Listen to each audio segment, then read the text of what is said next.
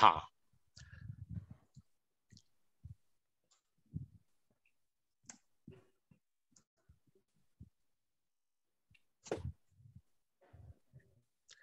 Let's start with our prayers. Good evening. Thank you all for joining this class. Gita Wisdom Session. We are on 7th chapter, Knowledge of Absolute, Gnana Vijnana Yoga. And the acronym of this chapter is HEAD. And we will see what is HEAD in the coming slides. Let's start with our prayers. Hare Krishna, Krishna Krishna, Hare Hare, Hare Ram, Ram Ram, Hare Hare. So let's start with a quick overview of what we studied in the last class. We did the first 12 verses. And before I get into that, I also want to give a brief overview that we have finished the first 6 chapters of Gita, which is titled Karma Yoga. And after the 6 chapters, I was reading recently about how Krishna describes Karma Yoga in a simple way. All the 6 chapters essence is available for us to understand in this one small example. So Krishna is sitting in Vrindavan and he is telling his friends that he says, we are all sitting under this tree, underneath this tree, and this tree is giving me shelter or giving us all shelter. Do you know, this tree is the best example of Karma Yoga. And all his friends say that, why do you say that? Then he says, you just see, the tree is so selfless.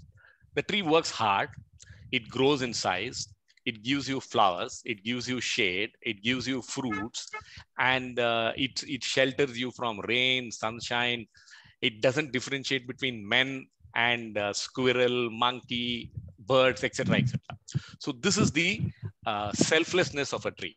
It works day and night, produces so much of fruits and flowers, and it is so happy when you take it from it. It doesn't say, oh, I must eat my flower or I must eat my fruit. That is renunciation, complete detachment to its efforts. That is what Krishna wants us to do.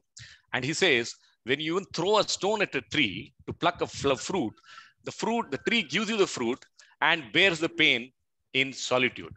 So that is the example of Karma Yogi. So Krishna wants us all to be like that. We work selflessly. Whatever we earn, get it as an award for our work, he says, you renounce it to me. So this is the best example of Karma Yoga that I came across. So with that, we quickly jump into what we did in the last class. So we finished the lesson 1, which is hearing. What does Krishna say here? He tells Arjuna that this is the starting of Bhakti Yoga. We are in the first chapter, that is 7 to 12 is Bhakti Yoga section. And the first 3 verses of this chapter talks about the glory of knowledge about Krishna. And Krishna says, Yad gnasri tat shrunu. You gnashyasi tat shrunu. That is, you can get to know the knowledge about me only through hearing. Hearing is the first limb of the 9 limbs of devotional service. It starts from Shravanam, Kirtanam, Pada Vishnu, Pada Sevanam, and it goes further. Through hearing, we are able to understand what is Gnana. Gnana is knowledge. That tells us how great Krishna is. He is the supreme personality of this world. And then Vijnana. Vijnana is the realization. How do we apply that knowledge? He says all this is possible through hearing. And he also says that in the 3rd verse that Manushanam Sahasreshu, very, very difficult to find across a person who knows me. Then he gives us the lesson 2, verse 4 to 12, where he's everywhere. He tells us about his energies, the material energy that is from which the Prakriti comes. And then he talks about spiritual nature, spiritual energy from which we all living beings come.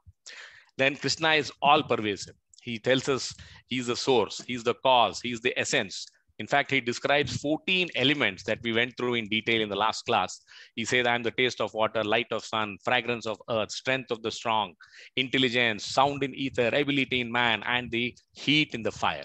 So all these things help us understand how Krishna is the source, cause, and essence of everything.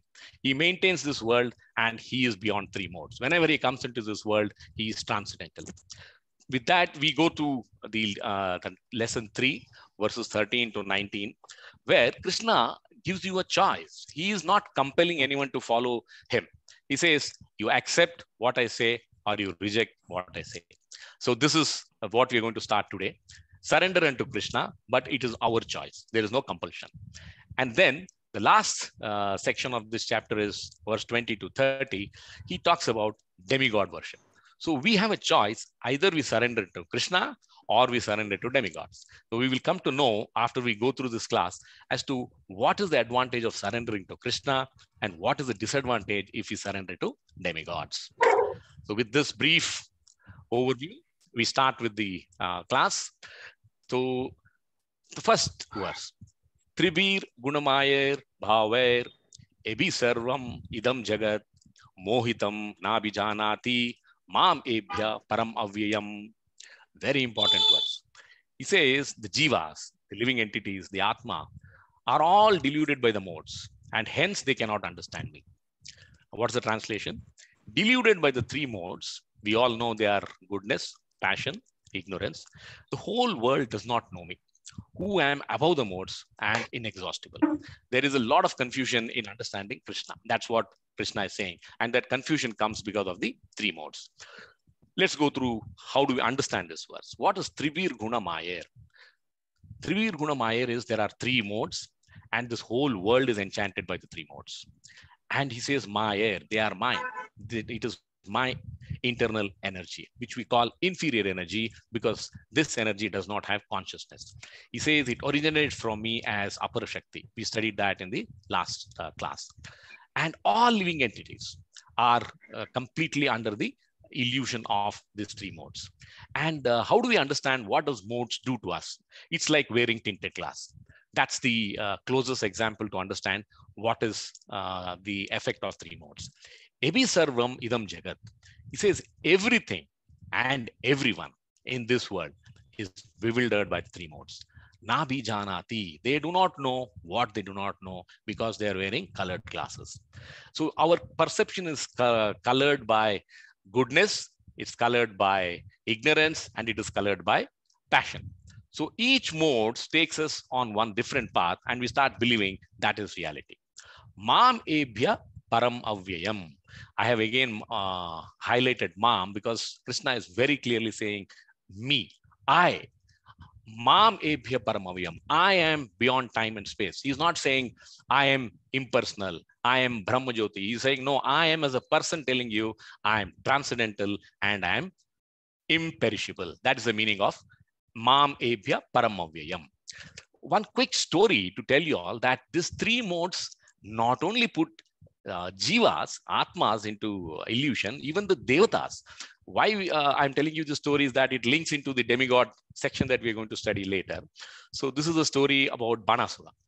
Banasura was one of the most feared demons. He was in the descendants of Prahlad Maharaj.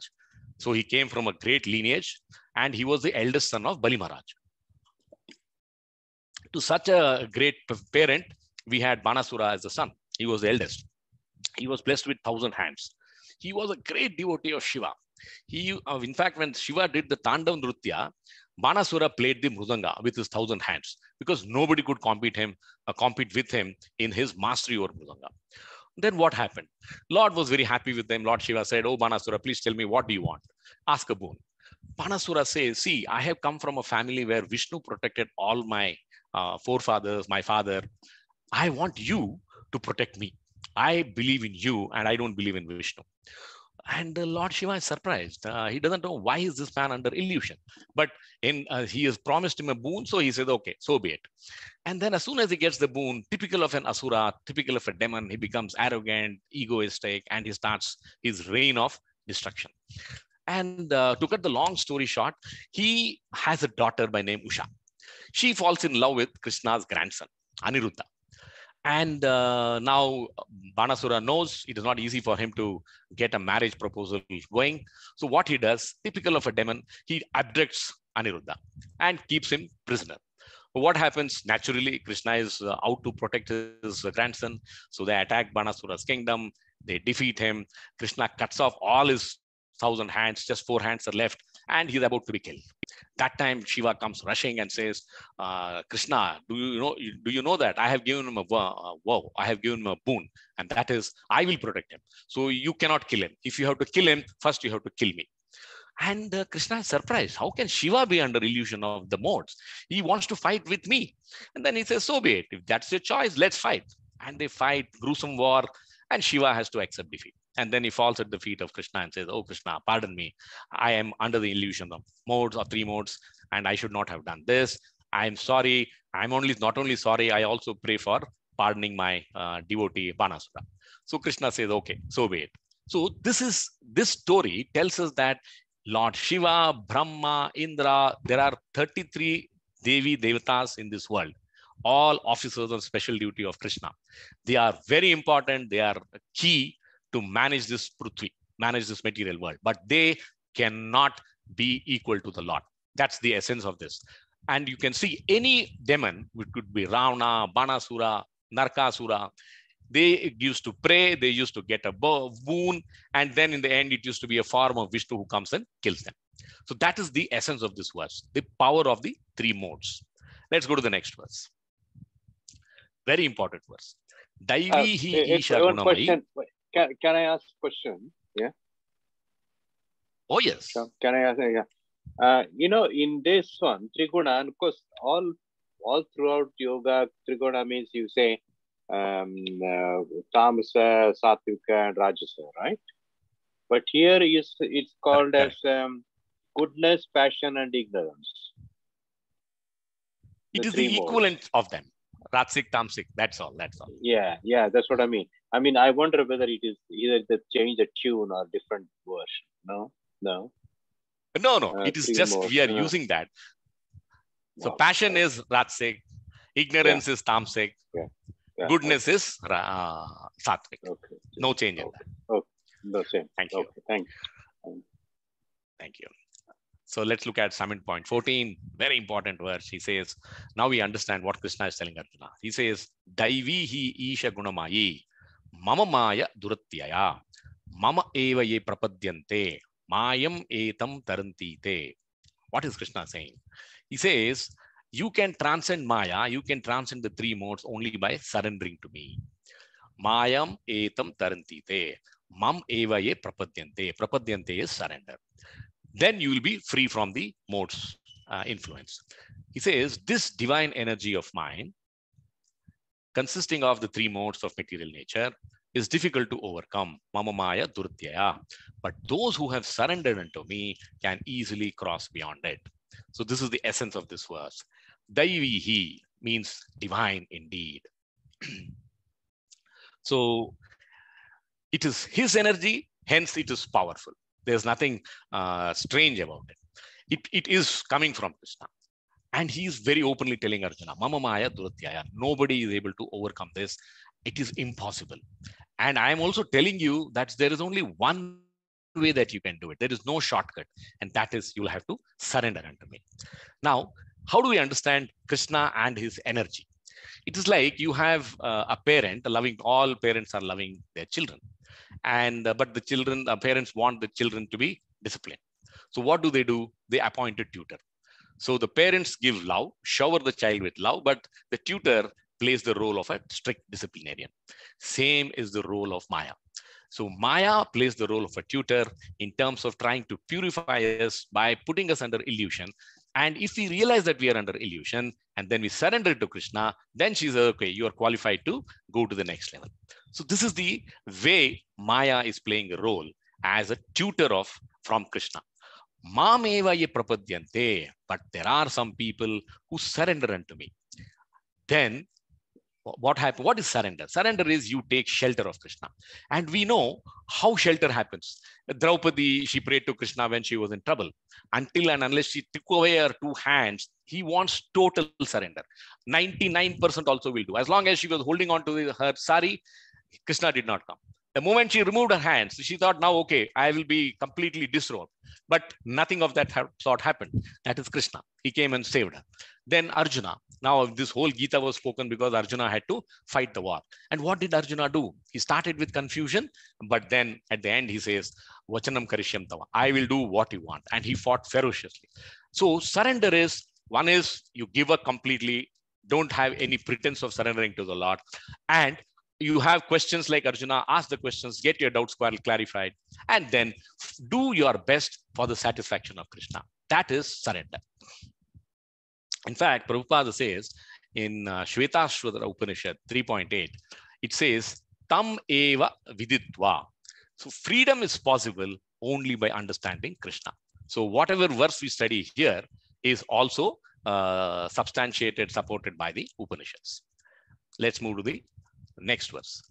Namam dushkritino mudha prapadyante naradamaha maya apartha gnana asuram bhavam ashrita. So in this verse, now Krishna is telling there are 4 types of people who are dushkritinas. So Krishna has identified and says, Arjuna, these 4 type of people will not surrender unto me, come what may. Now let's see who are those.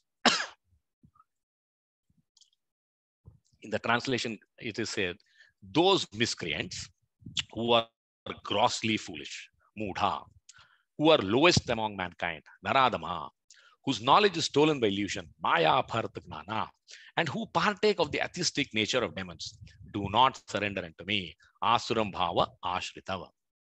So these are the 4 types of people who do not surrender to me.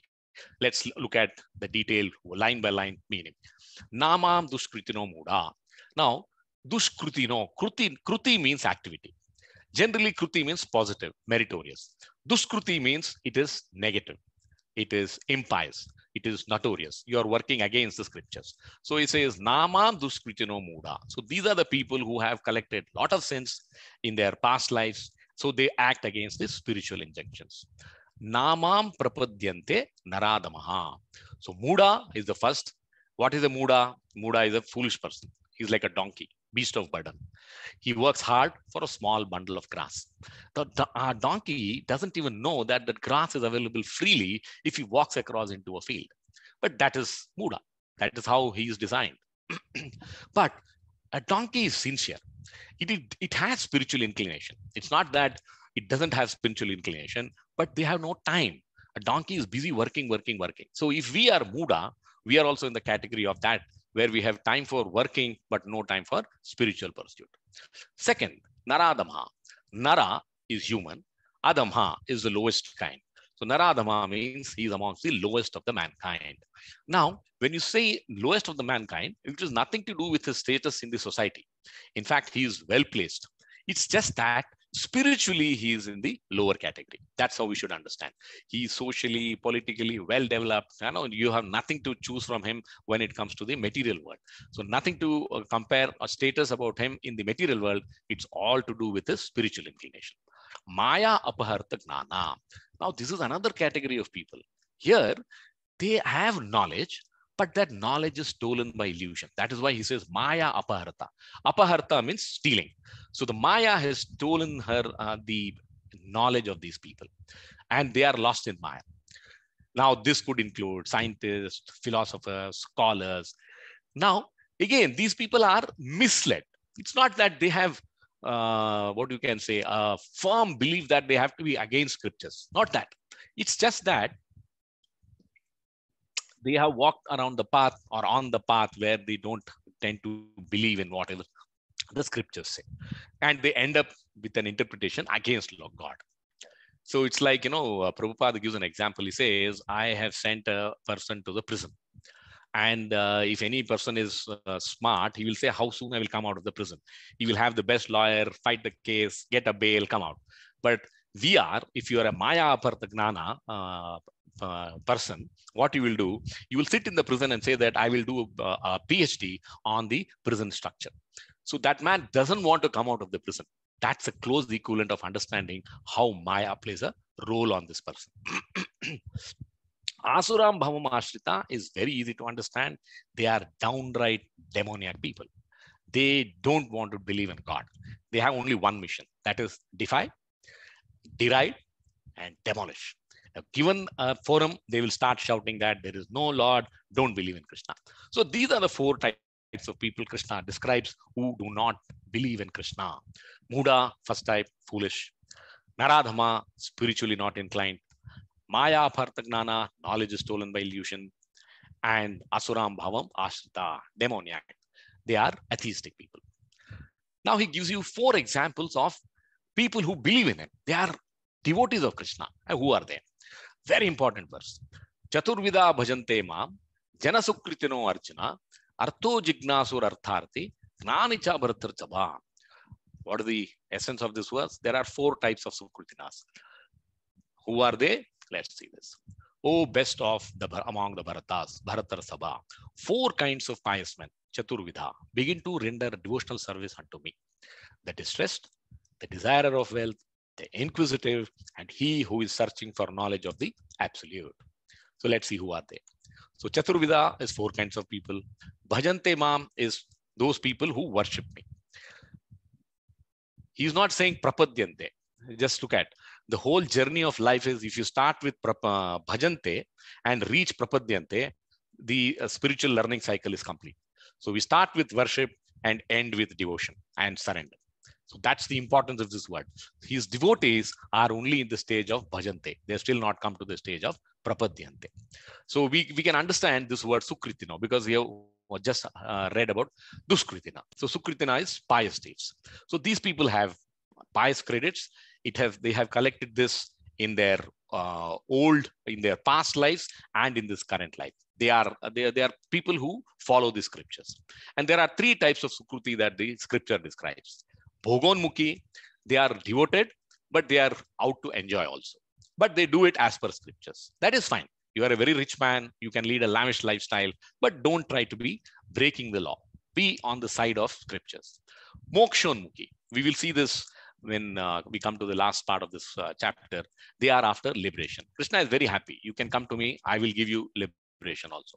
Bhaktiyanmukhi. Now, these are the most advanced kind of devotees because they are only asking the Lord for bhakti. So let's look at quickly what are the 4 types of the devotees of the Lord who surrender to Krishna, who accept Krishna. Artho, this person is in distress. He wants to escape sorrow. And he is, he is pious, but the life is not dealt a good card. So he is in tremendous pain with the current life situation. Example of an Artho is Gajendra. He was a great devotee of the Lord. He got cursed and he was born as an elephant. Then he was caught by a crocodile. And they, imagine a powerful elephant could not come out of the grasp of a crocodile. And then Gajendra suddenly remembered from his past life, that is Sukritina. And he started praying to the Lord. And Vishnu comes and saves him because he is his devotee. So that's the power of, you may be an Artho, but you pray to the Lord. Bhajante. Jignasu, inquisitive. He is seeking knowledge of the Lord.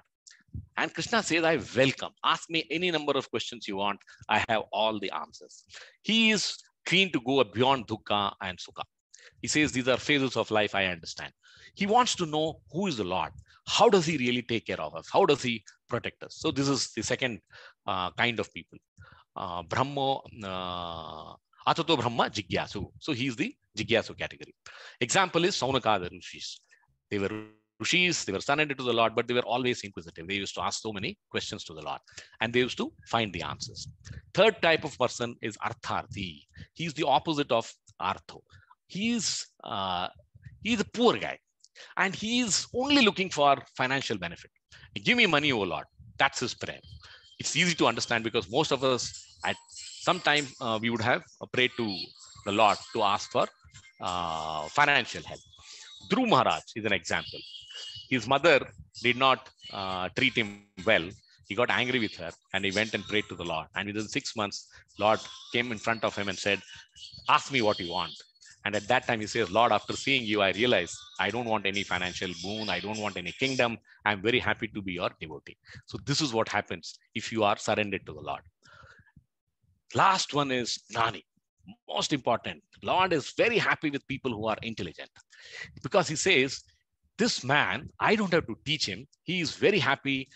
He does not ask me for anything other than knowledge. He says, give me gnana and I want vijnana. In fact, he has jnana. He's only seeking the help of the Lord to get vijnana. So how do we understand gnana? I told in the last class, gnana is the greatness of the Lord and vijnana is the sweetness of the Lord. All the leelas that he performs is to tell us how he can look after his devotees. Gnani cha. Cha means they are my devotees. Nishkama bhaktas. Bharatar Sabha, oh great one amongst the descendants of Bharata. Gnani cha Bharatar Sabha means Gnani is the best of all 4 devotees. To summarize quickly, there are 4 kinds of devotees who pray to the Lord. They are Artho, people in distress. Jignasur, who are inquisitive. Artharthi, who is a poor man. And Gnani knows Bhagwan. In fact, the next verse talks about the Gnani in greater depth. Tesam Gnani Nitya Yukta Eka Bhaktir Vishishyate Priyo hi Gnani no Atyartam Aham Sacham Mama Priya. One line explanation of this verse is Gnani is the best of the four Sukritinas. So that is the essence of these words. Krishna loves Gnanis. Translation of these, the one who is in full knowledge and who is always engaged in pure devotional service is the best. So the Lord is telling Arjuna which of the devotees are his dearest. For I am very dear to him and he is dear to me, because Lord reciprocates. So he says, Tesam. Tesam means among the four Sukritinas that we studied in the last verse, the Gnani Nitya Yukta, who is constantly engaged in my service, he is dear to me. Why he is dear to me? Because his devotion is not occasional. It is perennial. It is Nitya Yukta. Eka Bhaktir Vishishyate. He is continuously in love with devotion. He has Lord in his heart. He wants nothing and he's fulfilled always. Only such people can pray to the Lord for knowledge and not for any benefit. Priyo hi gnani no atyartam. He says the Gnani is very dear to me because he is only aspiring for Eka Bhaktir, single-minded devotional service. And he says, I am dear to him because he is pursuing me with devotion. And hence, I will compete with him in reciprocating his feelings. That is why he says, Priyo hi gnani no atyartam. I will give him back infinite love. That is the essence of understanding of spiritual knowledge. You pray not for material benefits. Pray for devotional service, and Krishna reciprocates in more than, it is like he says, if you walk one step, I will walk 10 steps. Gnani, he has no material desire. That's what makes him dear to Krishna. Now, how do we understand the difference between a Gnani and an Artho or Artharthi? Gnani is like a wood which is no wetness, which has no wetness. Whereas all the other three types of Sakama devotees, Artho, Artharthi, Jignasur, are also wood, but they are not yet dry. They still have some wetness. Whereas a Gnani has no wetness and hence it can catch fire immediately. The best kind of firewood that you can get. And Krishna in 4.11, he says, Ye yatamam prapadyante tam tasaiva bhajami aham. In whatever way you approach me, I will reward you in the similar fashion. So it is not that he's saying this for the first time. He's already said this in the 4th chapter. Next. Now he gives glorification of these kind of devotees. Udhara sarva evaite gnanitva atmaiva me matam astita sahi yuktatma mam evanuttamam magatim. One line meaning is intimate relationship between Krishna and pure devotees. So just by devotion, you can become close to the Lord. And he's saying that again and again in this Bhakti Yoga section. All these devotees are undoubtedly magnanimous souls. You just see. He says, if you pray to me, Krishna gives them the status of being a magnanimous soul. But he who is situated in knowledge of me, I consider to be just like my own self. Just imagine the status of this devotee. He says he is equal to me in love. Being engaged in my transcendental service, he is sure to attain me. He need not have any doubts. The highest and the most perfect goal. Mam evanuttamam gatim. What is the, let's go by line. Udhara sarva evaite. So Krishna says, all these 4 types of devotees that we studied in the last few verses are undoubtedly magnanimous souls. They are noble. They are udhara. I am giving them this status. They are mixed devotees. It's not that they are pure devotees, but still they are surrendering unto me. Sarva evaite. All the 4 have equal status in terms of love from the Lord. Gnani has a slight edge because he's pursuing him selflessly. So instead of going anywhere else, so Krishna is again giving a hint about what is coming in the next verses. He says, they are coming to me. Gnanitva atmaiva me matam astita sahi yuktatma. So what is saying? They are situated in knowledge of me. They know that they have to come to me. So He says, I consider them to be just like my own self. Astita sahi yuktatma. This is a great glorification of his devotees. And so what he says, Gnanis are as dear to him as himself. In the Bhagwadgita, we will see that there is another description where he says, if you are a pure devotee, then he says, I give them a status of more than me. He says they are superior to me because so difficult to find a pure devotee. Sahi Yuktatma doesn't think he's the body. He's not influenced by the modes. So this is how the Gnani scores over the other three devotees. Mam evanuttamam gatem. He's sure to attain me. That's the assurance Krishna is giving. The highest and the most perfect goal. Established in Bhagwan reaps complete fulfillment. Everything else you can get whatever material desire to be fulfilled. You can get it fulfilled by praying to any devata. It depends on how severe and serious are you in your pursuit. But if you want liberation, you want to be with the Lord, then it is only through devotional service. And Gnani knows that very well. Now comes another verse where he says, Bahunam janmanam ante, Gnanavan mam prapadyate, Vasudeva sarvamiti, Samahatma sudarlabha. The most important line of this verse is Vasudeva sarvamiti. That is realization. That is Vijnana. The rarity of a pure devotee. A pure devotee in Sanskrit in scriptures is known as Kevala Bhakta. What is the translation of this? After many births and deaths, he who is actually in knowledge surrenders unto me, knowing me to be the cause of all causes and all that is. Such a great soul is very rare. Let's go line by line. So in 7.16, we read about Bhajante. In 7.19, we are looking at Prapadyate. I told you the journey of spirituality is start with worship and then you end up with surrender. It may take a lifetime. That's not in our hands. I will also share an example where it can happen in few minutes going forward. So here is saying, Bahunam Janmanamante. Even these four Sukritina devotees can take lifetimes to move from Bhajante to Prapadyate. How does this happen? When you worship, you go through the process of purification. And what could be the various methods you adopt, the various processes you choose? It could be Chitta Shuddhi. You could be a good Karma Yogi. You could do Chitta Ekagrata. Keep your mind focused.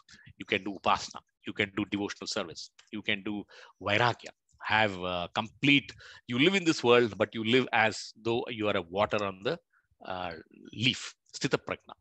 This leaf doesn't get wet, and the water doesn't become green just because it is sitting on the leaf. That's how we should be. That's the essence of how do we move from worship, bhajante to prapadyate. Gnanavan. So this knowledge, when you get that, when the person becomes knowledgeable, when we go through Gita, we go through Bhagavatam, and we realize that that's what it takes, then you start surrendering unto me. Mam prapadyate. Why do you surrender unto me? Because you have this Vijnana with you, and that is Vasudeva Sarvamiti. What is Vasudeva Sarvamiti? The most powerful verse of the Gita in this chapter. He's saying that you realize that I am the essence of everything, all pervading presence. You can see me in Prakriti, you can see me in Jiva, you can see me everywhere. Apara Prakriti, Para Prakriti. And you also have come to that realization that there is nothing more than Vasudeva. He is the absolute. There is no reality beyond Vasudeva. That is Vasudeva Sarvamiti. If you come to this understanding, then you will surrender unto me. Now, you may be wondering, oh, well, how is this possible? Then there is a good example which brings this alive. So we go back to the story of Hiranyakashipu and Prahlada. So Hiranyakashipu draws his sword and he says, Prahlad, now you have a last chance. If you answer me satisfactorily, I will let you go. If not, I'm going to cut your head off. If you are saying Vasudeva Sarvam Iti, you please tell me, where is Vishnu? Where is he? Is he in this pillar? If he is in the pillar, let him come and show himself to me. If not, your head will be severed in the next few seconds. And lo and behold, He taps the pillar and Narsimha comes out in all fury and kills him. That is the belief. Vasudeva Sarvamiti. Prahlad, as a small boy, did not have any doubts in his mind that the Lord can come and save him even from the pillar. He was not afraid. He was not fearful of death. He was so confident that, yes, if his father asked me, where is Lord? He says, he's there. Is he in this pillar? Yes, he's in pillar. That is the realization of Vasudeva Sarvamiti. Sa Mahatma. We can understand by the word Mahatma, the great soul. Now he says Su Durlabha. We all know Durlabha means very rare, extremely rare. And Su Durlabha means it is kind of, few and far in between. How many Prahlad Maharaj can we find in our lifetime? You go through all the literature, he is one and unique. So that's the essence of Vasudeva Sarvamiti. Prahlad Maharaj reached the stage where he was, where he is, because he had this realization in his heart. When his life was at stake, he didn't waver. He didn't have that one piece of doubt in his mind. Oh, will God come and save me? He was so confident. And he says, even if the Lord doesn't come, I have surrendered myself and I will sacrifice my life. So surrender and sacrifice. That are the two pillars for realizing Vasudeva Sarvamiti. Let's look at verse 20. Now we are getting into demigod worshippers. So Krishna is slowly moving from surrender to Krishna to what happens, who are demigods, and what happens if you surrender to demigods. The next 10 verses, we are going to study this. And many of us have strong demigod worship at home. So my request is, do not misunderstand this. Please understand the essence of the message of Krishna. You can pray to anyone. It's your choice. What happens when you make a particular choice is what is Krishna explaining. He's never saying, don't do this. He says it's your choice. Kamaistaistai rutagnana prapadyante anya devataha tam niyamam asthaya prakrutya niyata swaya. Who does demigod worship? Now, all of us have a strong linkage with demigod worship. We love Ganesha, we love Saraswati, we love Durga Mata, we love Vaishnu Devi, Subramanya, Ayyappa, you name them, 33 crore Devi and Devatas. What happens when we pray to them? So he says, those whose intelligence has been stolen by material desires, watch this carefully, surrender unto demigods and follow the particular rules and regulations of worship according to their own natures. So there's nothing to do. There's nobody holding our hands, nobody forcing us. It is just that our desire drives us towards the devatas, because each devata is empowered to give a particular boon. If you want knowledge, pray to Ganesha or Saraswati. You want wealth, pray to Lakshmi. This is what we have understood. This is what we have learned. And this is what we follow. This is what is the challenge we have. Now we have to come out from ignorance to awareness. Kamaistaistai, attracted by desires. I want knowledge, I will pray to Ganesha. That's the driving motive force. And what would be the desire if you are in a family life, you want children, you want wealth, you want to go to heaven, you name it. You want a promotion, I will not endeavor more, because we know all of us are having enormous, endless amount of desires. Hrutagnana.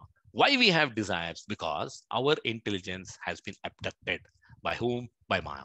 Our knowledge is removed, diverted, deprived. We have lost the sense of wisdom. Prapadyante anya devata. So what we have all done, we have surrendered unto anya devata. So he says, you are choosing a path, you're surrendering to other devatas. So what happens when you do that? So he says, tam niyamam asthaya. So when you follow a demigod, you will have to follow the rules, regulations, process that are defined by that particular devata. You have no choice. You cannot say, I have studied Gita.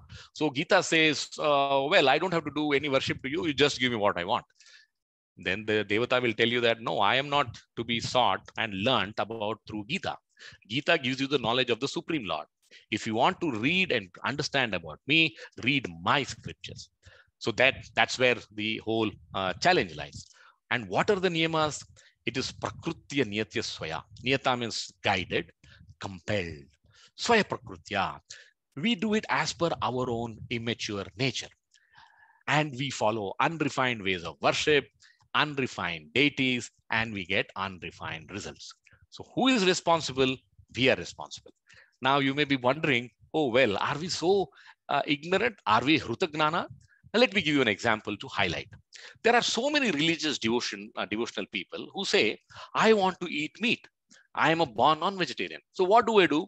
I say that I am offering this as prasad or bhog to Kali Mata. And once she accepts it, I am allowed to eat mamsa. No, that is their justification. Now, who is there to say that what you're doing is right or wrong? You will realize that after Bahunam Janmanam Ante. If you read Gita, understand Krishna's message, then you will start discriminating. Oh, should I do this? Should I not do this? Next, people say, I offer Shiva drinks bhang. So I am allowed to drink alcohol. Now, these are the immature ways of connecting things to Devata, demigod worship, and then you follow that wrong path. And in scriptures, it is said, I will give you 3 pieces of advice. Choice is yours. One is concession. You want to do it, I will allow you to do it. Remember, it is a concession. Recommendation. It is good if you do it. It is recommended that you do it. The scripture never now says, I will punish you if you don't do it. Has he said that anywhere in the Gita so far? No. And then the third is instruction. Gita is giving you an instruction. You should do it if you are wise. You should do it if you are convinced that I have to follow the right path. If you follow any path, Prabhupada says in the verse that there are many people who argue, oh, there is only one God. I pray to Krishna, Ganesha, I will go to Krishna. It is not possible. Krishna is saying very clearly, you pay to them, you go to them. You cannot come to me. It's like taking a ticket from Bombay to Delhi and saying that I want to go from Bombay to Calcutta. Is it possible? Not possible. So you pray to Lord Ganesha, you will get the benedictions from Lord Ganesha. Don't expect Lord Ganesha will take you to Goloka. It's not possible. So this is what Krishna is saying. Different worship, different results. And why is this happening? Because our Puranas are vast. Many lifetimes are not sufficient to go through the Puranas. And the Puranas are also in the 3 modes. There is Tamasic Purana. You will be surprised to know. Tamasic Puranas guide people to worship Shiva. Nothing wrong in it because you chose to choose Tamasic Purana. You also have access to Rajasic Purana, where people are asked to worship Brahma. Did we go to read that? No, our lifetime is not sufficient. By the time we have understood Shiva worship, our lifetime is over. Then there is Sattvic Purana, like Gita, which says worship Vishnu, worship Krishna. So the kind of scripture that we choose also takes us to that path. So the choice is to be made by us. Now, this is a very eye-opening section of Gita. And all I would request is to pause, reflect. Don't judge, don't conclude. What is Krishna saying to say? And he tells you in the further verses, which is even more interesting. Let's go through that. Yo yam yam tanum bhakta, shraddhai architam ichchati, tasya tasyachalam shraddham, tam eva vidadhami aham. Aham I have again highlighted. He is a person. I give faith and results to them. Now, this is astounding.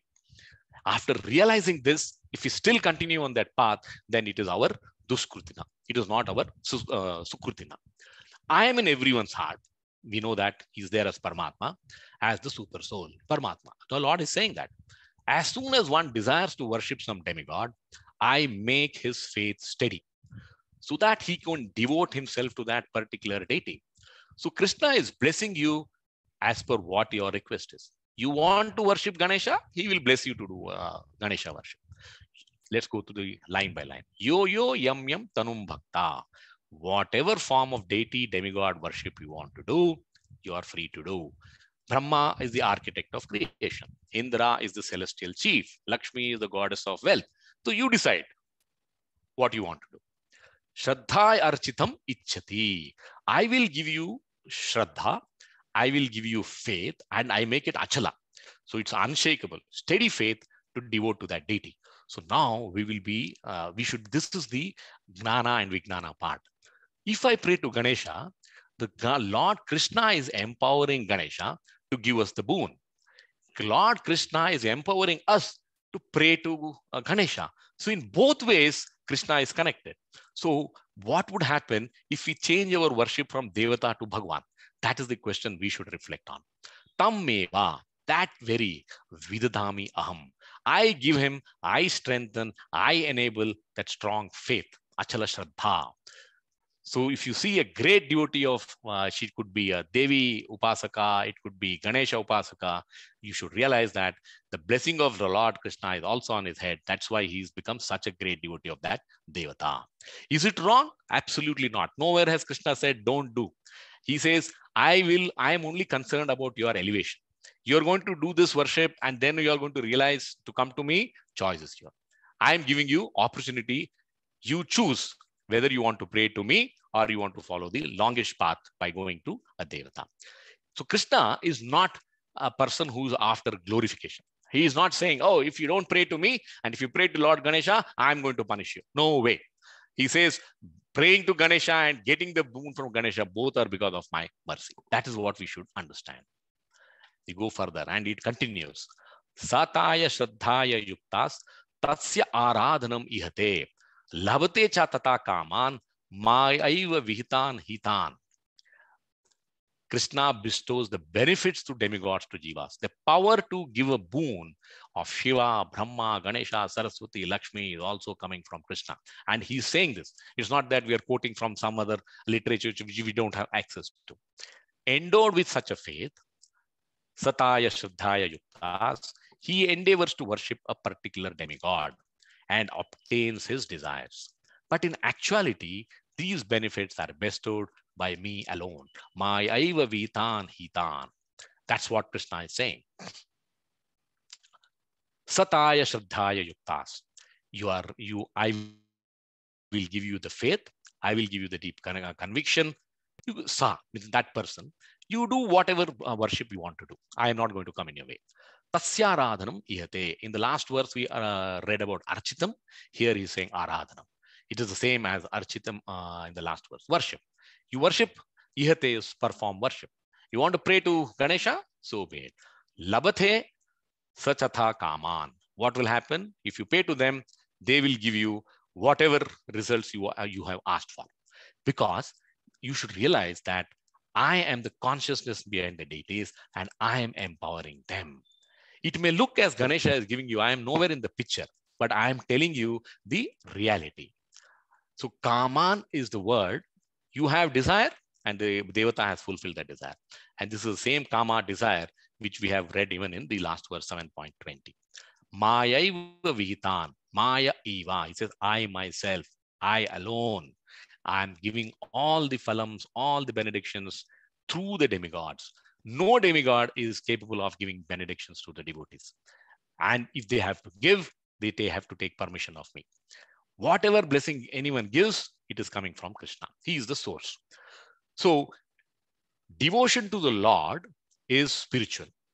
Devotion to a demigod is material. So if you want to continue to live in the material world, we can continue to pray to the Devatas. If you want to make that step change and go to Golok Vrindavana, then you have to change the faith from Devata to the Bhagwan. Now he's giving you further challenges. What happens if you are in the demigod worship? Antavattu phalam tesam tad bhavati alpamedasam devan deva yajoyanti mad bhakti yanti mamapi. What is the essence of this? Results of demigod worship are perishable. Antavantu phalam tesam. Less intelligent aspire for temporary results. Alpamedasam. Men of small intelligence worship the demigods, and their fruits are limited and temporary. Those who worship the demigods go to the planets of the demigods. So the message is very clear. Devan Deva Yajoyanti. So you go to, at best, Ganesha or Brahma can take you to their loka. Either you go to Brahma Loka or you go to Ganesh Loka. You cannot go to Goloka. And if you go to any of the Devata Lokas, you have to come back again. But my devotees ultimately reach my supreme planet. Mad bhakte yanti mamapi. Let's go line by line. Antavant tu phalam tesam. So the benefit, the benediction of the Devatas are temporary. The demigods are temporary. Their abodes are temporary. And their benedictions are also temporary. And it is not difficult to understand this. Krishna is not stating something which we don't know. I mentioned this earlier also. Look at all our scriptures. Look at Ravana. Look at Narkasura. What happens to these demons? They are great devotees of particular devata. It could be Shiva. It could be Brahma. But what happens? They get the greatest of boons, and then Krishna has to come in form of some avtara to try and put an end to that. So all their benedictions end after the death of that demon. Ravana had Atmalinga given by Shiva, but then he realized he made a mistake. So he goes to pray, and he goes and prays to Vishnu, Krishna, and then Krishna does a lila and retrieves the situation. That's why Krishna is saying, Antavant tu phalam tesam. We understand that. Tad bhavati alpamedasam. So the one who is aspiring for this material desire fulfillment is alpamedasa. So all of us have now got a status confirmed by the Lord. He says, we have alpamedasa. We have less intelligence. If we had full intelligence, we would have understood what is Krishna saying and what we should be following in our lives. Devan deva yajo yanti. So if you play to the Brahma, you go to Brahmaloka. And Brahmaloka stay is long as per our material time, but still you'll have to come back here again. But if you do Mad Bhakta Yanti Mamapi, the four devotees we discussed, Artho, Artharthi, Jikna, Suknani, they will all get liberated by purification. So what is the essence of this message? As Krishna says, when you pray to me, I cleanse you, because Maya is under my control. And I am not under the control of Maya. Why a Devata cannot do this? Because Devata is also under the control of the Mayas. So the way we should understand is, if you pray to the Lord, you will get more than what you ask for. If you pray to any Devata, you will get what exactly you have asked for. That is the essence. And the learning is, there are differences in different kinds of worship. Devata worship cannot be equal to Bhagwan worship. Moving further. Avyaktam vyaktim apannam manyante maam abuddhaya parambhavam ajananto mav avyayam anuttamam. Unintelligent men who do not know me perfectly think that I, the Supreme Personality of Godhead, Krishna, was impersonal before, avyaktam, and have now assumed this personality. Due to their small knowledge, they do not know my higher nature, which is imperishable and supreme.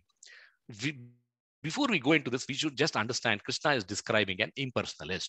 Now, who is an impersonalist? In short, I don't want to get into, there is a big debate going on behind the scene. It is like a Mayavadi. A Mayavadi has a separate understanding, and he says the Lord is Brahmajyoti. He doesn't have a personal form. He comes into this world, and he is also under the effect of the modes of nature, and then he goes back. And where does he go back? He becomes Brahmajyoti, effulgence. So there is nothing like Krishna existing forever. There is no Golok Vrindavana. This is what an impersonalist says. Now, who is right, who is wrong, that is something which we should leave it to the Mahatmas to debate and decide. What we can take home as learning is, let us only understand what Krishna is telling Arjuna in simple words and try to follow that in our life. Avyaktam vyaktim apannam. What is saying? Avyaktam means unmanifest, transcendental. You can't see Krishna till he comes into this world as Krishna. Agreed. Vyaktim apannam. So Krishna comes from Golok Vrindavana as Krishna, as Rama, and we see him as the Lord, as Bhagwan. And why he takes this human form? He says, for performing various leelas, because I want to give you the message of truth, reality. I am not there before, I am now there. And I am telling you that I will continue to be there. The missing link is, they also believe that Krishna was not there, but Krishna is now come in. But then they say that Krishna will go back and become effulgence. That's not true. Krishna says, I will come, and all leelas are being repeated forever. Nothing stops. He's finished the leela in this world. There are many millions of universes like what we have in Bhuloka. So this leela is repeated, being repeated in some other world like Bhuloka. So the unintelligent. So he's saying that abuddhaya. Now I'm not saying this until unintelligent. I'm not saying alpamedasa. It is Krishna's words. He says that the unintelligent think formless, manyante mam abuddhaya, that formless Brahman beyond the material world has taken birth, vyaktim, He was Avyaktim, he has become Vyaktim. And Krishna was born in the house of Vasudeva, and it is an illusory form. So don't go by what is visible to you. Don't think he is the Supreme Lord. He is nothing, but he's just like one of us, but maybe more powerful. And after death, he also becomes Brahmajyoti. So now he's saying, please understand why I am calling them Abuddhaya. This is a wrong understanding, because they do not know that my form, birth, activities, and pastimes are beyond Maya. Mama Param Bhavam. So Krishna is saying this. And what is Bhavam? He says that my birth, my Leelas, everything is Param Bhavam, eternal. They cannot be compared and understood to what is there in the material world. Param Bhavam Ajananto. Bhavam means state, existence, nature, intention, endeavor, self, birth, action, pastime. That is reality. When Krishna comes, he does all this to convince us that surrender unto me. And Avyayam, Mama Avyayam is, or Mam Avyayam is, I am eternal. Now, this is what is the essence, and this is what is the meaning of this word. You cannot think Avyayam as something else but eternal. It is an eternal form of pure absolute truth. Ajananto is you are unaware. Just because you are unaware, that doesn't change the reality. That is the message of Krishna. Even in 4.6, Krishna says, Ajo apisan avyayatma, bhutanam ishwaro apisan. He says, I am unborn. Prakritim swam adhisthaya sambhavami atma mayaya. So it is not that he's saying this for the first time. He says, I am unborn. My transcendental body never deteriorates. So he is mama avyayam anuttamam. I still appear in every millennium. That is Sambhavami Atma Mayaya in my original transcendental forms. So this is what is the lacking of understanding. If we understand it, then we are on our path to Bhajante. Then becomes the journey to Prapadyante. Now you may be wondering, why is Krishna saying Parambhava Majananto? How is it possible? If someone looks at Krishna, how can there be a confusion? Now this is there.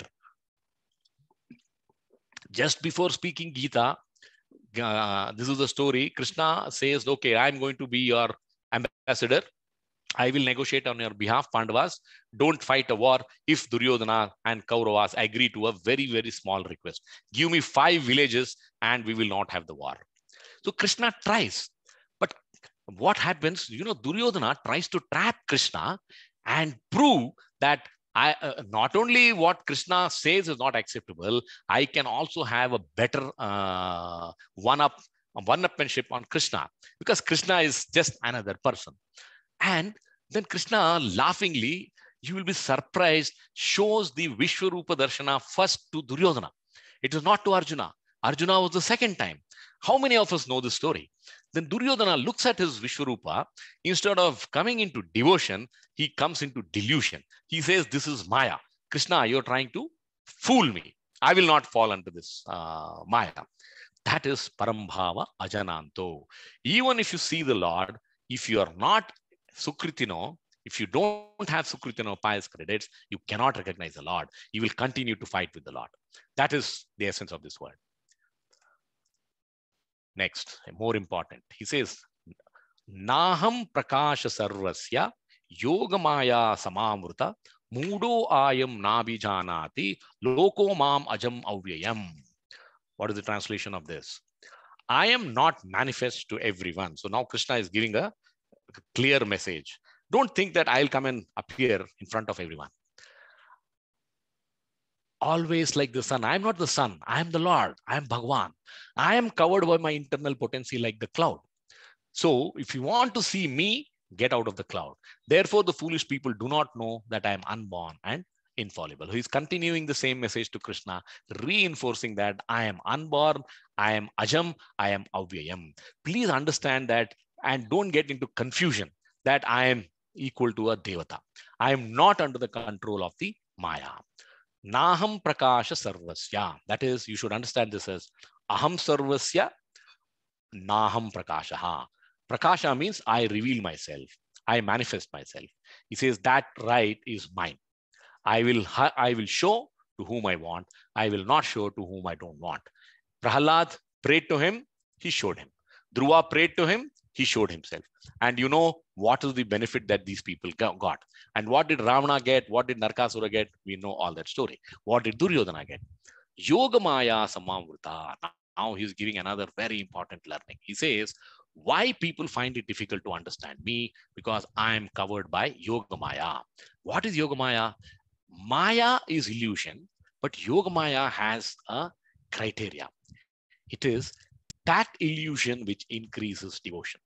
So we should understand Mahamaya is the one which increases illusion. Yogamaya is the one which decreases illusion and increases devotion. Mudo ayam navijanati. Mudo means the fools who do not know me. They continue arguing that I am not what I am. Because Muda is covered by Mahamaya. Mahamaya will only increase the illusion and decrease the devotion. To such people, Krishna will not reveal himself.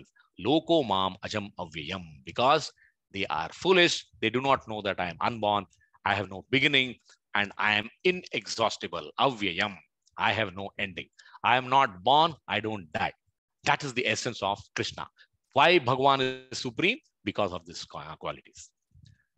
Let's go to the last section of this chapter where he talks about how you can move from delusion by Maya to devotion. The journey from bhajante to prapadyante. Vedaham samatitani vartamanani cha Arjuna bhavishyani cha bhutani mamtu vedana kaschanaha. So what is the one-line essence of this? Why is it not working? Krishna knows the past, present, and the future. So this is another, we studied about his 14 elements through which he told us that he is the essence of this creation. And now he's giving us the 15th point of knowledge. He says, I know the past, present, and future. Very, very powerful way to understand who is Krishna. Vasudeva Sarvamiti. O Arjuna, as the Supreme Personality of Godhead, I know everything that has happened in the past, all that happening in the present, and all things that are yet to come in the future. I also know all living entities, but me, no one knows. That is the essence.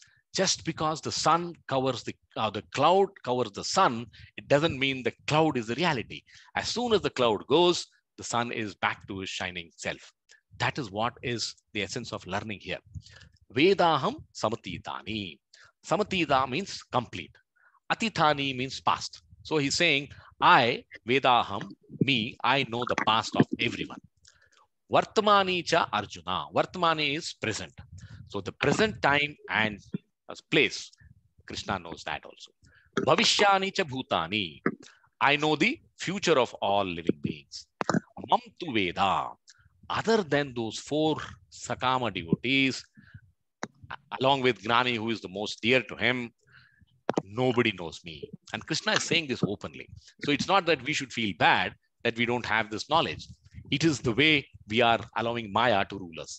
If you move from Mahamaya to Yoga Maya, we will start understanding Krishna. So all living beings know me. It's not that none of us have any element of surprise if I tell you about Krishna. You know Krishna, you know he gave a Gita discourse, everything. But do you not understand who is Krishna? Do you understand the Vijnana of Krishna? The greatest you all know. He did a lot of leelas, but we don't understand the sweetness of Krishna. Why? Because you have decided that you are not getting into this mode of surrender.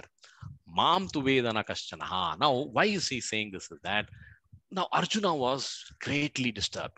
How can I fight my own relatives? How can I fight my own grandfather? Arjuna can understand from this verse. Krishna is saying, when I say Arjuna fight, I am telling you because I know the future and I know the present. I know Vartamani and I know Bhavishyani. And please understand, in the future, even if you fight and kill your relatives, nothing is going to happen to them. They are only going to get liberation and come back to me. Have faith in me because I know the past, present, and future. That's the way we should understand this verse. Ichha dvesha samudhena dvandva mohena bharata. Another very important concept. Dvandva mohena. And then he says, Sarva bhutani sammoham sargeyanti parantapa. he says, what is keeping us in illusion is desire and hatred. So we have to try and move away from this. O Scion of Bharata, O conqueror of the foe. He's using two words here. He's calling him Bharata. He's also calling him Parantapa. All living entities are born into delusion, bewildered by dualities, arisen from desire and hate. Very easy to understand this verse. Ichha dvesha samutena. As long as you have desire and hate, attachment and aversion, then you are under the mode of three modes. How do we understand this? Desire for which we like, envy for which we don't want. For example, you go to a party and you want to have a particular kind of ice cream and you don't find that ice cream there. What happens? You are immediately upset. Well, I wanted this ice cream. What kind of a party is this? I can't get it. One, this is a disappointment because you didn't get it. Your desire is unfulfilled. Next, you hate eating bitter gourd curry. And unfortunately or fortunately, when you go to the party, you find it. So you have envy for it. And because that is present there, you don't like it. So you are labeling, I like this, I don't like this, because of your desire, ichha, dvesha. And why is this happening? Because you are under the mode of nature. It is keeping you in duality. Rich, poor. Goodness, badness. So this is how this world is. Krishna is telling us openly, try to step out of Dvandva Mohena. And Sarva Bhutani Sammoham. And he says, I don't want to say that, this is something very rare. He says, Sammoha means complete illusion. So the whole world is under this illusion. Very few people, Mahunam Janmanam Ante, are able to step out of this illusion and come to me. Now, how do we understand Dvandva Moha and Sammoha? Two illusions are being used in the same verse by Krishna. It's like you go to a movie. So when you go to a movie, what happens? You start becoming a participant in the movie. You are just there to see the movie, watch the movie. But when the hero is beating the villain, you cheer. When the reverse happens, villain is beating the hero, you are distressed. So this is Dvandva Moha. Actually, is that reality? It is not reality. It's the movie. You have paid money to go there and watch it for 3 hours. But you are in Dvandva Moha. Even in the movie, you cannot stop your emotions from overcoming you or holding you refuge. Sammoha. How do we understand Sammoha? Sammoha is the desire to see the movie. If you are smart, if you can start looking at Vijnana, stop looking at going to a movie. Because what is movie going to give you? It is only going to give you Dvandva Moha.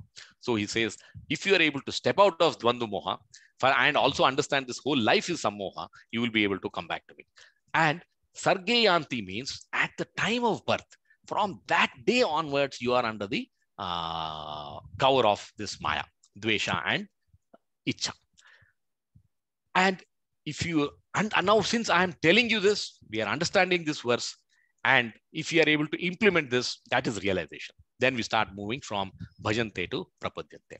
Now, how do we understand the sammoha and dvandva moha is this? See, dvandva moha, sammoha is darkness. And in darkness, one thing is certain. Everything will be looking similar. Do you agree? It's not that a pen is going to look different from a pencil because there is darkness. We can't see. That is how sammoha and dvandva moha keeps us rooted in this material world. Next verse. Esam tva antagatam papam jananam punya karmanam te dvandva moha nirmukta bhajante maam drudavrataha. Qualifications to do determine bhakti. So now Krishna is giving us some hope. What do you do to come out of this ichha dvesha? Persons who have acted piously in previous lives, read this carefully. Persons who have acted piously in previous lives and in this life, and whose sinful actions are completely eradicated, are freed from the dualities of delusion. So you need to do pious activities and they engage themselves in my service with determination. So this is the verse where it tells us that why we should restrict ourselves. Esam tva antagatam papam. Those people who do sinful actions, they cannot desire to come out of this illusion. It is until and unless he says, I'm not giving you any let us say, long rope. Antagatam. You have to end your impious deeds. End your impious thoughts. Come out of hatred, jealousy, lust, greed. Only then you have qualifications to come to me. Jananam punya karmanam. And now this pious credits can come to you from two sources. One is we did virtuous deeds in the past, which we don't know. But some people are born as great devotional people. Why? Because it comes from their past lives. Now, past we cannot change, but current life is in our hands, Vartamani. So what we can do is try and follow two pious deeds to the extent possible. Te dvandva moha nirmukta. We just saw dvandva moha last verse, and now he's saying, I will give you freedom from dvandva moha. I will free you from this. Bhajante maam drudavratvaha. Why? When you engage me in my service with determination, drudavrataha, don't give up. You may not get success. You may not understand so many things. Many verses are very complex. You don't know what's the difference between demigod worship and Lord's worship. It is fine. We are all ignorant, but we should make that effort to start moving from ignorance to awareness. Now here the essential principle of Krishna highlights is try and follow the regulative principles. Why is Krishna saying? Why people say don't gamble, don't have illicit sex, etc., etc. Why? Because if you have these sinful activities, you are always going down into tamasic mode. You are not even coming to passion mode. So you should be aiming to move from tamasic, rajasic to sattvic. Only then you can engage in my worship with a firm determination. Bhajante maam drudavrataha. Now these two verses, we learn some new words, which will continue in the next chapter. Jaramarana mokshaya maam ashritya yatantiye te brahma tad vidu krutstam adhyatmam karma chakilam. Now we read about, there are three devotees, Sakama devotees. We read Artho, Jignasur, Artharthi, and then Gnani. Now, this is the fourth kind of Mokshakami Bhakta. Yes, you can pray to the Lord, give me liberation. And Krishna is not unhappy with you. He says, I will bless you with that. Intelligent persons who are endeavoring for liberation from old age, Jara, Marana, and death, take refuge in me in devotional service. They are actually Brahman because they entirely know everything about transcendental activities. Only if you have Vijnana, you can get into this Mokshakami Bhakta status. How do we reach here? So he's saying, Jaramarana Mokshaya. So first is we should understand what is this life all about. Whoever you are, wherever you are born, whichever country you are, whatever life you are blessed with, these two things are realities of life. Old age and death. Whether you're in US, whether you're in Europe, whether you're in Japan or you're in India, nobody is away out of this. This is the first step of realization. Then, now you know that I want to come out of old age and death. What do you do? Mokshaya, I want to come out of it. Fine. So he's saying, Mam ashritya yatantiye.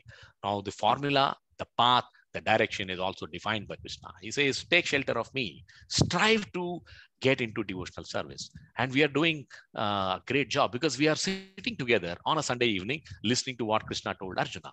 So this is the attempt. This is what Krishna wants. The results will come on its own. Te Brahma tad vidu Krishnam. Krishna says, the moment you get into this path, what we're all doing today, you are as equal to my Brahman feature. You are one of my associates. Aham Brahmasmi. That is the only people who have the Sukruti can come into this level of understanding. What stopped you? We don't have a quorum today because all the others got busy in some other material activities. But we chose to go through this session. That is our Sukruti. That is our endeavor. Tad Brahma Tad Vidu Krishna. We said, okay, we will worship you, Lord, in this 1 hour because we have dedicated this time to you. We will do our justice. Vidu means to know. Krishna means everything. So Krishna says, you will come to know everything. You will come to know about Jiva, Adhyatma. You will know that I am present in you as Paramatma. You know that body, Atmanam, is not permanent. And you know that the Jivas will come back again and again until they complete their entire Papa Karma. So this is Karma Akilam, Karma Cha Akilam. So if you know this, if you know that I want liberation, you are already at the stage of Brahman. And these words, Adhyatma, is described in great detail in the 8th chapter. With this, we come to the last verse of this chapter. Sa adibhuta adidaivam mam sadi yagnam cha ye vidhu prayana kale apicha mam te vidhur yukta chetasa. Those who know me as, now you just see this, these are the three words. We will go through this one by one. Those in full consciousness of me, who knows me, the Supreme Lord, to be the governing principle of material manifestation. We will see what is this governing principle while reading the detailed explanation. I am the governing principle of demigods. He's saying that also, Adi Daivam. And of all methods of sacrifice, Adi Yajna, can understand and know me, the Supreme Personality of Godhead, even at the time of death. So it's not that you have to spend the whole life understanding it. Realization comes from within.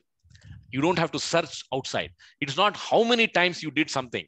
It is about what did you do to understand your own self, see the Paramatma within you.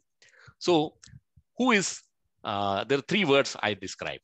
Adibhuta, he's saying, I am the governing principle of all material manifestation. So Adibhuta, material manifestation, the upper Prakriti. It is his inferior energy. Adi Daivam, all demigods are with me. I control them. Adi Yagnam, whatever sacrifice you do, whatever yajna you do, you want to please any demigod, all that sacrifices will come unto me. And the essence of knowledge, we heard about Vasudeva Sarvamiti, is the same he's saying in this verse again. Prayana kale apicha mam, at least at the time of death, if you know me as Adi Bhuta, Adi Daiva, and Adi Yajna, they will be well situated. Te vidur yukta chetasa. Even then you can come back to me. And this is a nice story to describe this, that there was a devotee, Khatwang Maharaj, one of the greatest emperors that we have seen. And he used to be so powerful that even the Devatas used to come and ask him for help. And in one war with the demons, so Khatwang Maharaj went to Devloka and started fighting on behalf of the Devatas. It was a fierce war, and thanks to the courage and skill of Khatwang Maharaj, the Devatas win the war. And they are so happy with Khatwang Maharaj's help. They say, "Oh, Khatwang Maharaj, please ask us for any boon that you want." And Khatwang Maharaj is a pure devotee. He has understood that the Lord is Adi Bhuta, Adi Daiva, Adi Yagnam. He knows Vasudeva Sarvamiti. He says, oh, dear Devatas, just give me liberation. I'm happy and I have lived enough.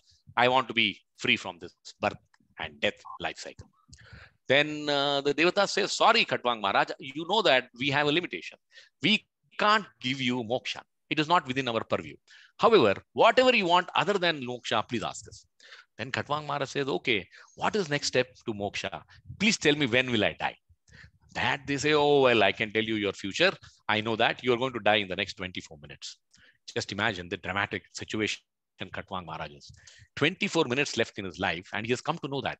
So he rushes back to Bhuloka. He takes away 12 minutes. It's not a small distance to travel between Bhuloka and Devaloka. He comes home, he sits in yoga, he prays to the Lord with single-minded devotion. And you won't believe, he is a live example of a person who could achieve Krishna, who could go to Goloka in just 12 minutes of serious worship. He had done devotional service. He was always doing bhajante, but he surrendered in that 12 minutes saying that, I understand Vasudeva Sarvamiti, please take me to you. So that is the power of knowing the Lord. So only those pure devotees who know him as this, who believe in that. And many a times we read, we hear, but we have our own doubts. If you have doubt, then this is not for you.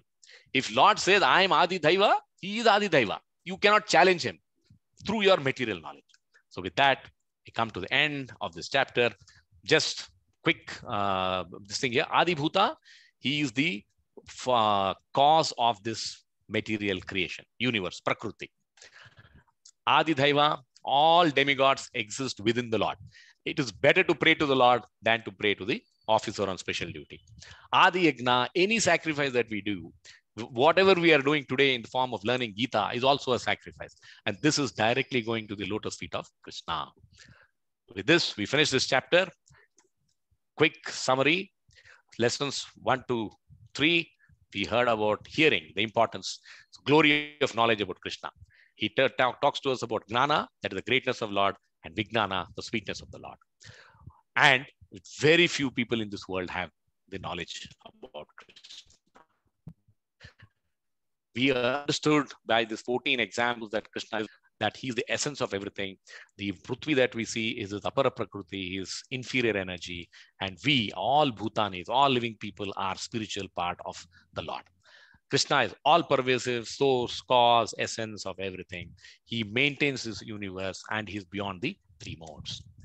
And then today we studied accept or reject. There are 4 types of people: Dushkritanas, who do not believe in the Lord, and there are Sukritanas, 4 types, who believe in the Lord, and he surrenders. And then Krishna spoke at length in the last 10 verses, which is the lesson 4, what happens when we pray to demigods. So if you want to go back out of this life cycle of birth and death, then pray to the Lord, not to the Devata. And he calls 2 very powerful words. He says all demigod worshippers are Alpamedasa, less intelligence, low intelligence. Impersonalists who say that a Lord has no personal form, he's only an effulgence of Brahmajyoti, he says Abuddhaya, they have no intelligence. With this, thank you very much. If you have any questions, please feel free. Thank you very much. I think it was great explained. And actually, I had a question. How did you study all these things? Really? Oh, it's a self-study, or whether you have gone to any university, or what is that? Wonderful question, Suresh. I spent 2.5 years with Iskcon to do my graduation in Gita. Oh, great.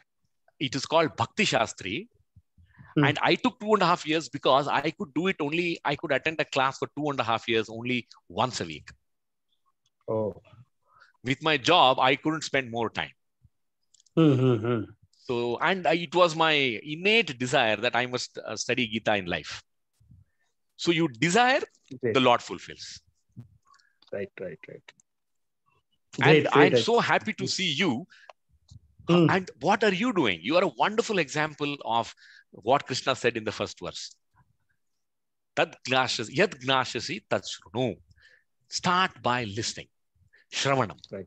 And you are all doing a wonderful job in listening. I may not be the authority on Gita, but I can share whatever little knowledge I have. And I must thank all of you for your patient listening. Thank you very much. Yes. Thanks. Thank you very much. Yeah.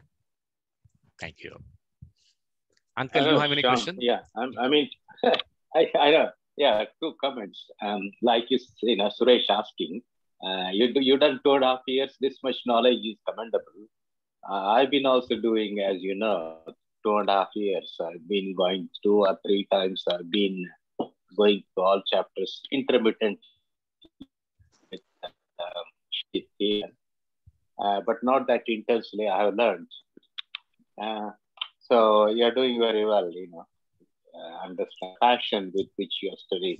It's commendable. That's what I would say for Suresh. I would say it's the what you pursue, with what passion you pursue it, and the inner hunger to understand.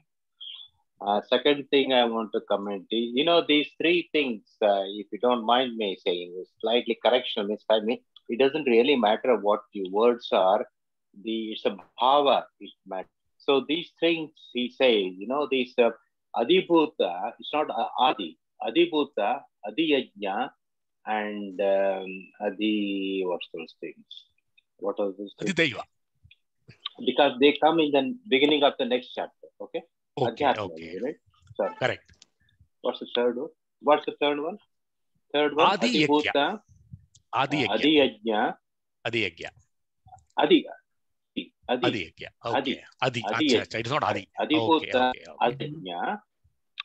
Okay. Not Adi. See, because Adi is the beginning. See, Adi is, it's what's called Upasarga. Upasarga means Abhi, Ut, Adi, and all that, right? So it is Abhi, like Abhisara, So right. Just a correction, because they come again in the first verse of first shloka next one as well. Because Arjuna asked, next chapter, he says, Arjuna asked, what are these? Right. He says, what is this Adhyatma, Adibhuta, and Adiyajna? He asked. Okay. Okay. Continues, because that's what I remember from last time. So this is Yes, Adi. yes. Adi, and Okay. unlike Adi is, of course, right? Perfect. Adi Bhuta, and something, yeah. Okay, Right. okay. Just a little correction. Yeah, Okay. I mean, yeah, you understood very well. You know? I mean, it's not between Shiva and we say when they say Bhagavan, of course, I mean Vishnu, but Shiva also comes in. Right. I find it very strange and very odd, you know, contrasting between two gods, which are two great gods. Okay. Okay. And see, this is natural because our understanding has been built on this platform that Shiva, Yeah, Brahma, Vishnu, yeah, they're all the same. correct. And there is nothing wrong in that. Now, what happens is Mm. if we start being open-minded and all these things can be clarified if we ask the right question and go and Yeah. pick up the right topic to read. Yeah. And Prabhupada gave us that choice when he created Iskcon. And he says, if you want to study about Lord, take Gita. If you want to study the greater understanding about this entire universe, learn about that in Bhagavatam. And in Bhagavatam, it is such a phenomenal treasure house of knowledge that it describes even we are in the third canto where it's called embryology in today's medical science. And we have two gynecs in our Bhakti Vaibhav group. And I asked them, can you, doctor, please tell me, this was written thousands of years back. Is there any difference between this embryology that Krishna or Bhagavatam is described and then what we as scientists and medical doctors are learning? They say that it is bang on. The only thing that we don't understand is the Lord says in the 6th week, I don't remember the exact, when the consciousness enters the baby. And soul is something which medical science doesn't understand. Consciousness, medical science doesn't understand. But all these exist. Knowledge is there. Provided we open the book and we read it. No, I agree. And I told you this, the one about the call, CAUL, that's the word they use. I was amazed when I came across, because in medicine, sometimes, you know, when the baby comes out of the womb, there are two membranes. So that membrane is broken and then the baby comes out, right? Otherwise, it will suffocate. And that in this membrane is called God. You know, this is amniotic membrane. It's called, but it's called. Right. So baby is born with, right, by mistake, because it doesn't completely detach and it does not torn. Even that, you know, which we see, it happens in science. But Bhagwadgita says about it. You know, that when I first time heard it, like you said, embryology, wonderful, or you know, parturition, or obstetrics. Yes. Great. In fact, we have just completed 3rd canto and we are going to 4th canto. And Iskcon has said, I will not teach him beyond 6th canto because that knowledge is too deep and you may not be able to understand it even if you were to teach you. So even Iskcon has put an end. Actually, there are 12 cantos that you have to do Swadhyaya. You read on your own. You will not get a teaching support for that. Amazing. Yeah. I mean, even 3 times, 3rd time I'm doing well. I mean, I do with you as well and somebody else as well. Right. It's still don't understand all of it. You know, that's why we try to attend every talk, everything. Thank you. Thank you very much, Uncle. If there are any questions, if no questions, then we will close the session. I think there are no questions. Ramesha, any other questions in your mind? Nothing as of now. Thanks a lot. Thank you then. Thank you very much. Have a wonderful evening. Okay, then yes. Thank you, Suresh. Thank you very much. Yeah. Thank you very much. Thank you. Yeah. Bye-bye. Bye. Thank you. Bye-bye. Bye-bye.